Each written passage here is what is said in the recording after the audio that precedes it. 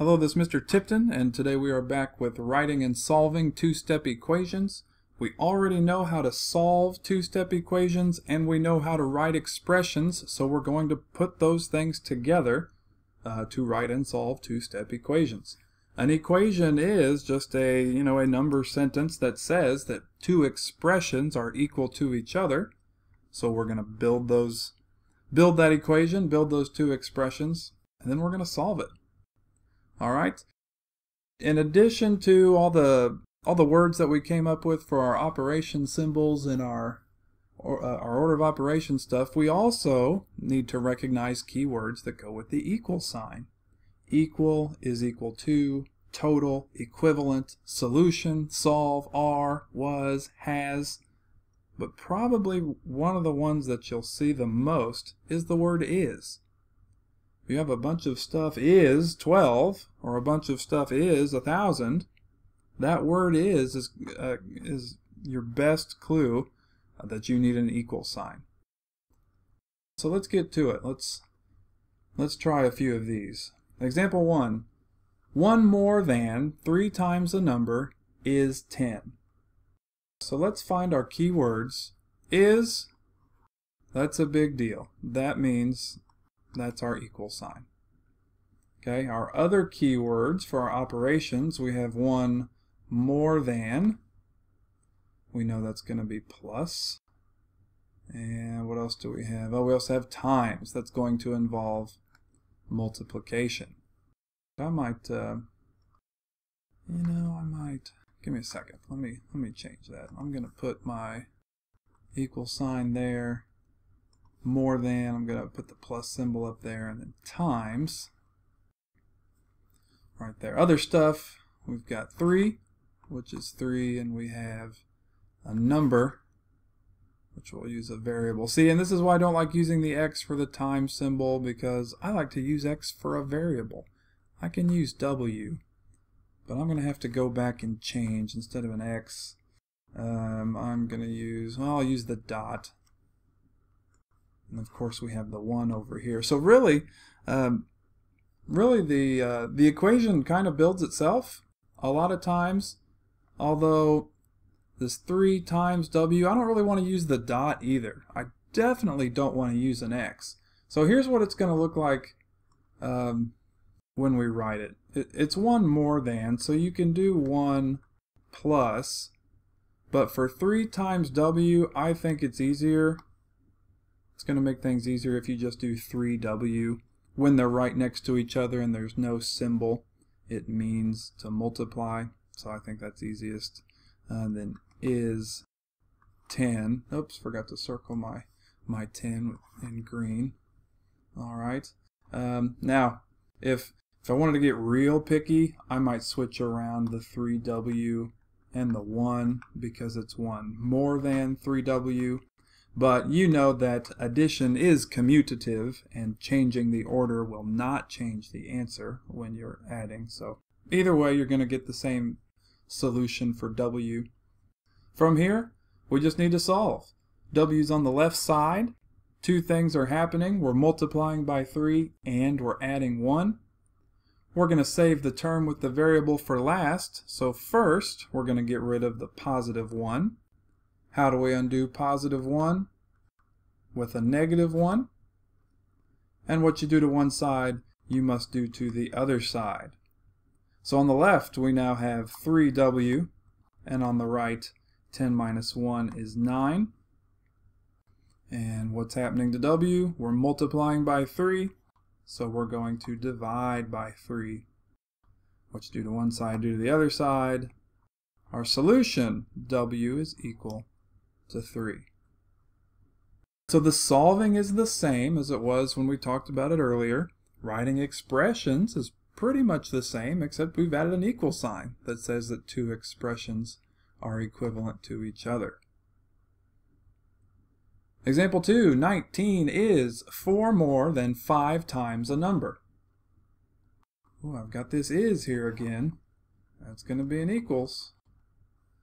What else? What other keywords do I have? Oh, I have more than. I have more than, and I have times. I have times again.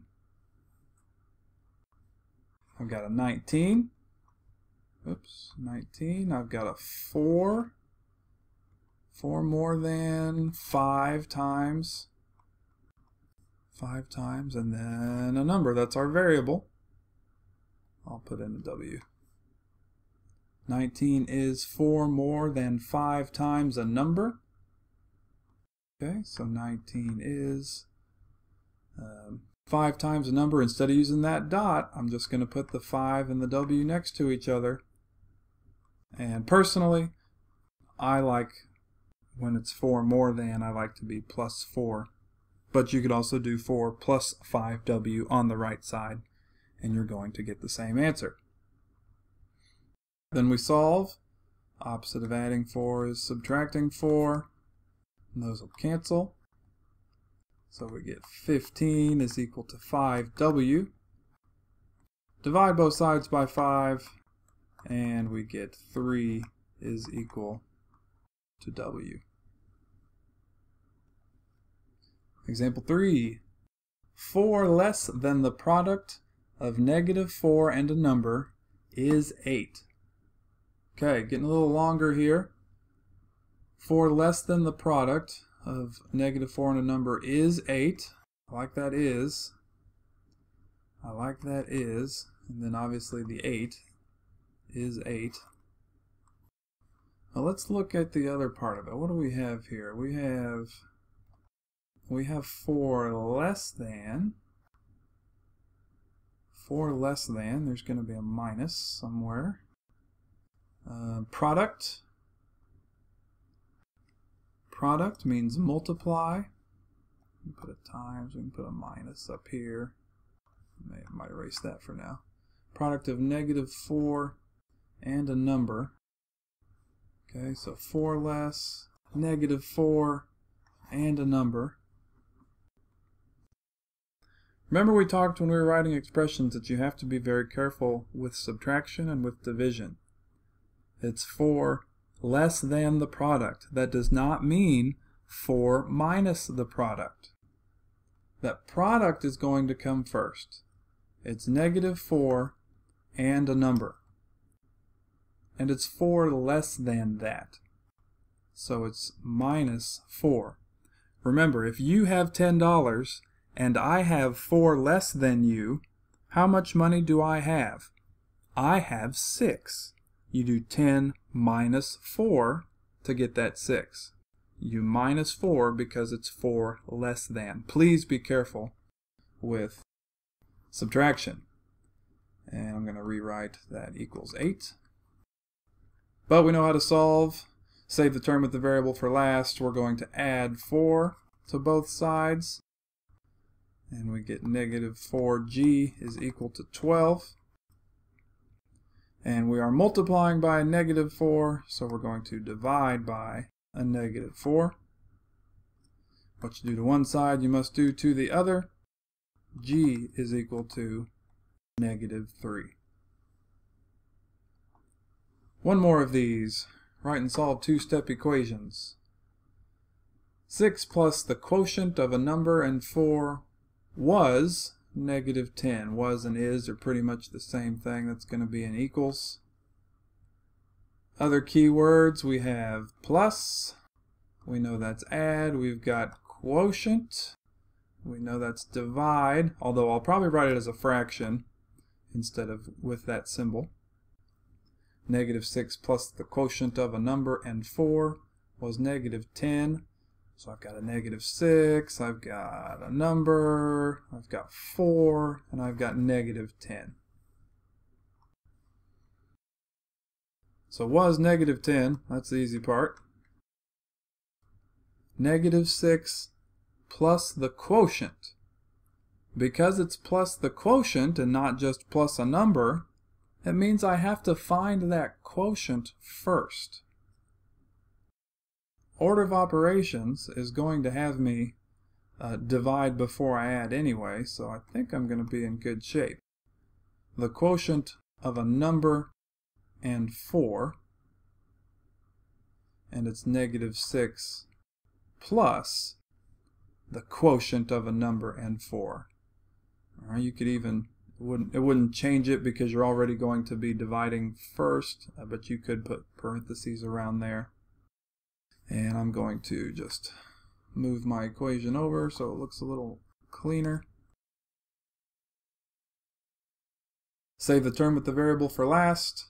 I'm going to add 6 to both sides. On the left, I'll have n over 4. And on the right side, looks like the negatives are going to win by 4.